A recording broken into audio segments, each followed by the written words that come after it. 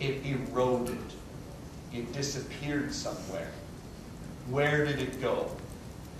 Thus the name cognitive evaluation theory.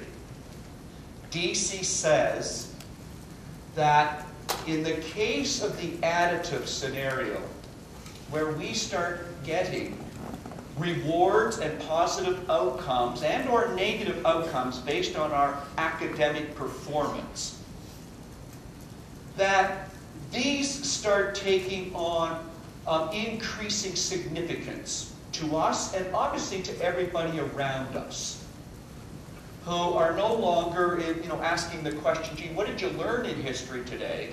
It's more the question, what grade did you get in history today? And so the emphasis starts to shift more and more towards the outcomes. And that draws us along with it. We're not super people. Most of us can't resist that. And then gradually, with that increasing focus, we begin to very gradually lose the intrinsic value of the activity. It starts to just simply erode from inattention. Until one day, we find that school is the equivalent to work. A place where you go to produce outcomes and avoid other outcomes.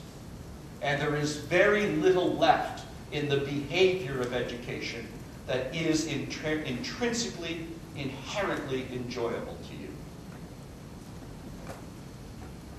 Now, when you have turned this into work, and most of us have managed to do it, and thankfully our society really helps, when it has turned into work, we can still have sufficient motivation to drive the model. After all, this is what a lot of our work and our life is going to be like. I mean, I even talked in the development of humor. I talked about adult humor is often addressed to the workaday world and the general kind of outcomes that we see in our lives. And so things aren't tragic here. It's still enough to keep us coming to class, working hard, studying, getting grades, etc., etc. But you've become a little more like the piano player in the other room, with the person sitting over them with a hickory stick saying it's 12:15, start playing, and hitting your knuckles if you hit the wrong note. As opposed to being that person in the other room who is playing the piano because they absolutely love playing the piano. And so one of the sad ironies of turning play and intrinsically pleasurable activities into work that is extrinsically driven, in eroding that pleasure, you also tend to diminish the sheer energy of the behavior. And most students, therefore, have their performance suffer. And again, if you look at two university students, one who is passionate about their stuff, the other one who finds it all drudgery, who are you going to put your money on when it comes to grading time?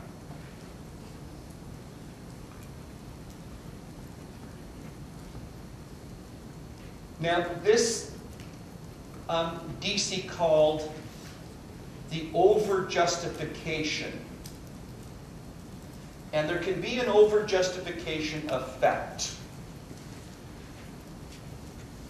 If we have intrinsic value and extrinsic value just adds to it, the additive model, that's win-win.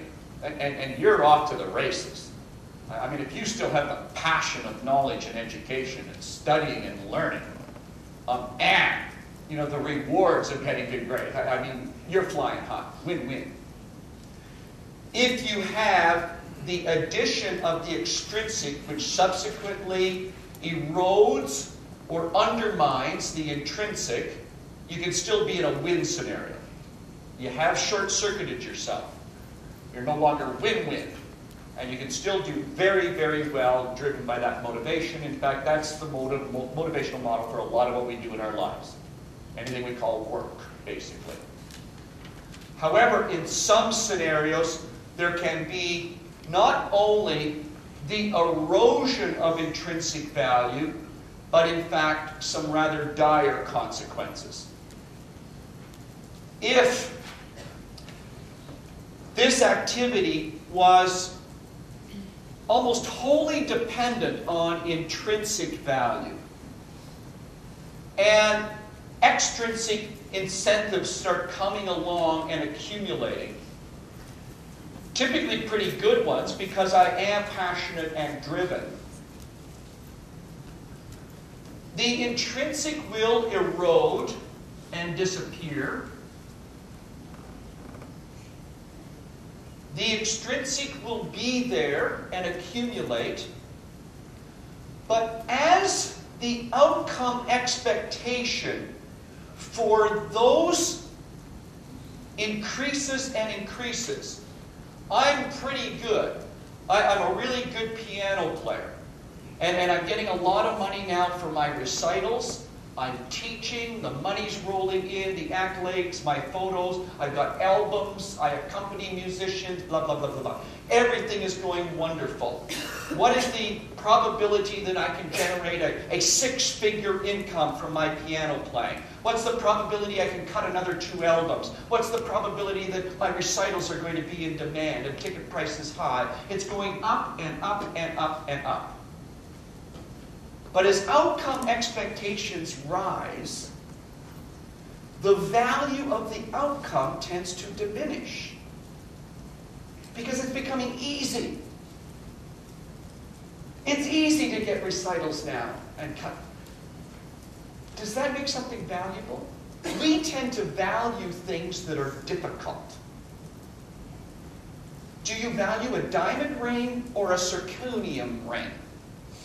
Chances are you value the diamond ring higher because diamond is harder to get, it's more expensive, it's more rare than zirconium or whatever it's called. Fake glass. Well, I guess not fake glass, it's fake diamond. It's glass. And so the value begins to drop.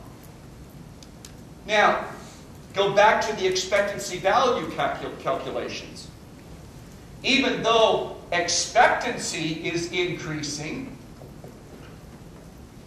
and going up and up and up, for example, to 0.9, if value is dropping from, 1,000 units, which would be a 900 motivational units, but if this is starting to drop and drop and drop, now it's down to, I should have given myself something easier to do mathematically in front of people, down to 100, it's now 90 motivational units.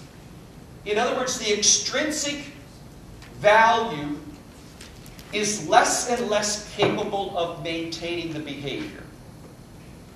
It's losing its power.